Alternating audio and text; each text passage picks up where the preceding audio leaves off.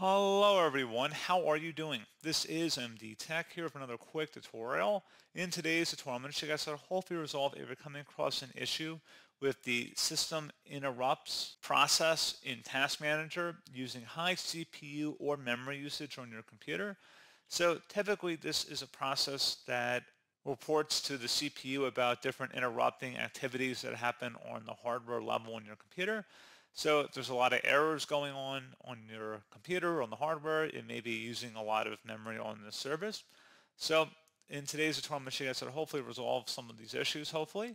And without further ado, let's go ahead and jump right into it. So I do want to point out that if you're having a lot of system interrupts, high CPU usage, it could be an early sign that you're having hardware-related problems, in which case you may need to replace your hard drive or upgrade various system components that are problematic.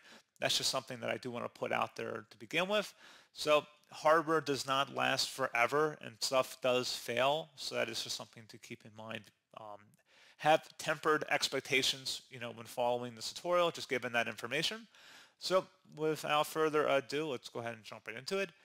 And we're going to start off by opening up the search menu. Type in Device Manager. Best match, should come back with Device Manager. Go ahead and open that up. Double click on the sound, video, and game controller entry in here, and then double click on the audio device. Select the driver tab, and then select Update Driver. Select Browse My Computer for drivers, locate and install a driver manually, and then select Let me pick from a list of available drivers on my computer. Select that one from the list as it appears. Assuming there are multiple ones, I'd recommend selecting the manufacturer specific one if there were multiple ones populating this list. Select Next, select Yes, close out of here. And then once you've done that, you want to do the same thing for the graphics drivers as well. So go underneath Display Adapters, and then again, the same process we did for the other one. So go ahead and browse your computer. Manufacturer specific one we can see listed in here. Select Next. And then once that is done, close out of here. Open up the search menu, type in CMD, best match, should come back with command prompt. Right click on that and select Run as Administrator. If you receive a user account control prompt, select Yes. And now you want to go type in SFC followed by a space / scan now. Scan now should all be one word attached to that / out front. Hit enter on your keyboard to begin the system scan. This will take some time to run, so please be patient.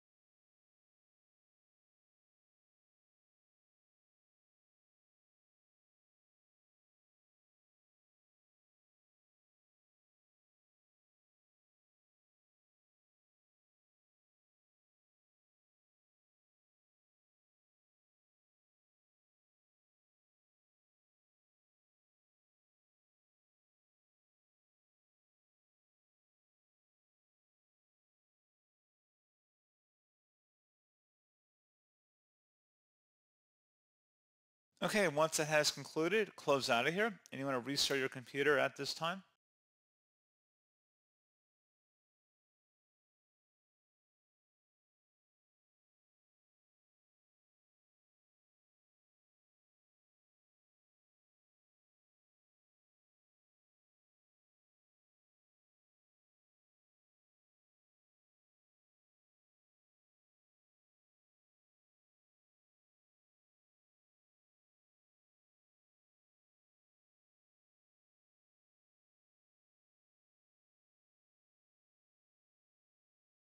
And there you go, guys. Hopefully this pointer issue has been resolved. And as always, thank you for watching. I do hope I was able to help you out, and I do look forward to catching you all in the next tutorial. Goodbye.